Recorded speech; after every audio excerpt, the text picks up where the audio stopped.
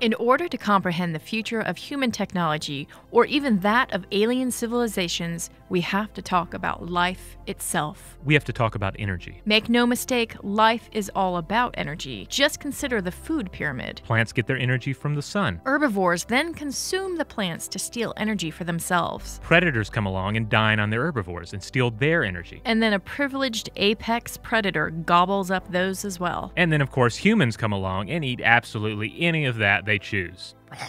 Humans have an insatiable hunger for energy, especially as its technological culture continues to grow. We eat up more and more energy, most of it harvested from the planet itself in the form of fossil fuels, but also in the form of geothermal and wind energy. And guess what? Our energy consumption will only continue to grow as we roll out new methods to consume the Earth's non-renewable sources and better harvest energy from its various renewable sources. If this trend continues, we'll eventually reach the point where human beings command 100% of the Earth's energy. We'll become true masters of the planet and a Type 1 civilization. But we're not there just yet. Of course, we're talking about the Kardashev Scale, devised in 1964 by Russian astronomer Nikolai Kardashev as a means of measuring a civilization's technological advancement. And that includes alien civilizations. Civilizations intelligent and technologically advanced enough for us to detect their energy profiles. The more energy they consume, the greater their level of technological advancement, and Kardashev's scale provides us with a rough means of measuring just how advanced they are. Type 1, Type 2, or Type 3. But of course, here on Earth, we're not even really on the scale yet. We're Type 0.